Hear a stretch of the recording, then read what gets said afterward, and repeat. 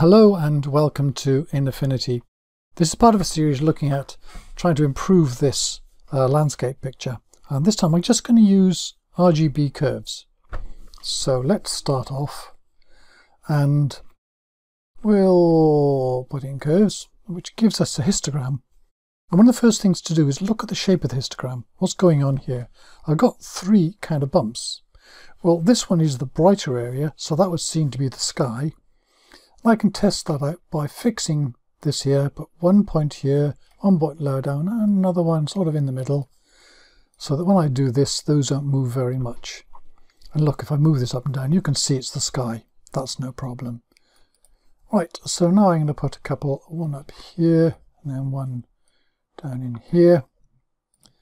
Get rid of that one, right click to get rid of the points, then move up and down. This is the foreground. What about this little bump down here? So I'm going to put a couple of fixing spots in here and say, what if I move this? Now this is, see, the midground, and these trees are being affected less, so maybe it's those. So let's fix that there, right click to take off some of these bumps, and just fiddle with this one here, and look what's happening here. You can see the trees at the bottom, so this bump here are the trees. We can hit reset. I'm going to use two curves layers for this. The first one here I'm going to call luminosity, and guess what, that's luminosity or lightness, so we're going to treat them separately. And to make sure we stay the same, we hit the blend mode and we go down to luminosity. So now when we move this, we're only changing brightness and not colour. So we'll click up here and kind of fix this here, so this isn't going to move much, hopefully. Then we want to start changing things down here. We could isolate this here, but if you start moving this brightness here, the front trees at the front look a bit odd. So we're gonna, right clicking those points, we're going to include those in it. So what we're going to do is we can use the picker, go to one of the lighter bits there and say, I want to make that bit brighter. So I'm going to drag that one up. And then go to the darker bits, say like in there, click on that and pull that down. And I want to make that one a bit darker. And so overall, we've increased the contrast. So this gives us a starting point. We can now play with it about, but it's kind of about right. And it's mostly excluding these trees as well. We're going to deal with those in the colour. So let's put in another curves here, and we're going to make this one change the colours. So a way to do that, blend mode, go down to colour. Now all we're doing here is changing colour, so we need to go to the RGB for this. And before we do that, let's try something up here. If I use the picker up here and look at the colours we're getting in this area here, notice you've got blue is the highest, then green, and then red. So, and green is not too far behind blue, so you're going to get sort of bluish cyan in there. Come down here and down to this one here. Now what you've got here is green is the highest, followed by red, which means there's yellowish in there. So here we've got to look out for cyan and blue. Here we're going to look out for yellow. So let's treat this yellow first, because it's kind of annoying me. So I'm going to go to the blue, because the opposite of blue is yellow. And if it's this bump down here we're working on, well, maybe we can fix things further up.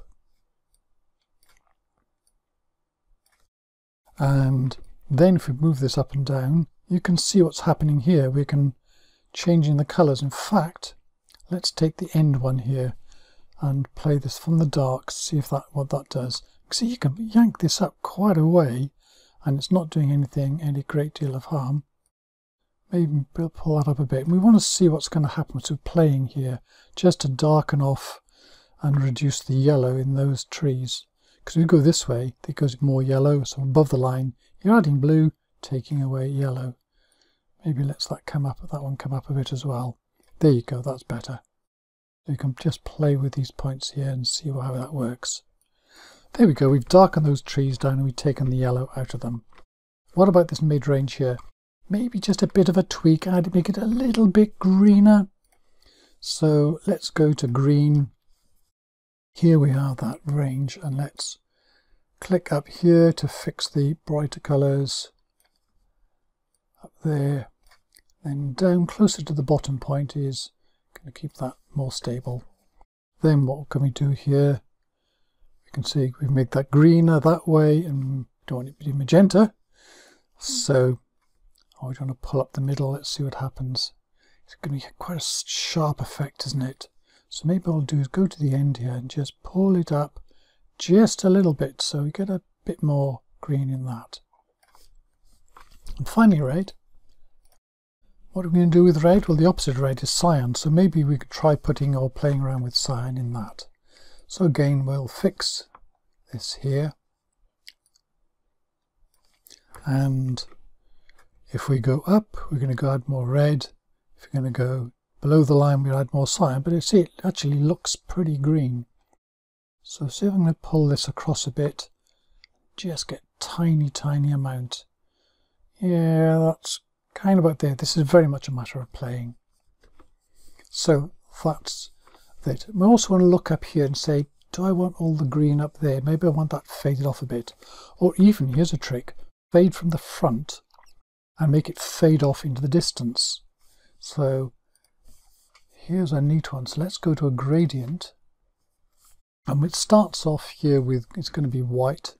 So we're going to keep it closer in here and draw a line up to there on this color curves one, and click on here, take the end one there and make that black.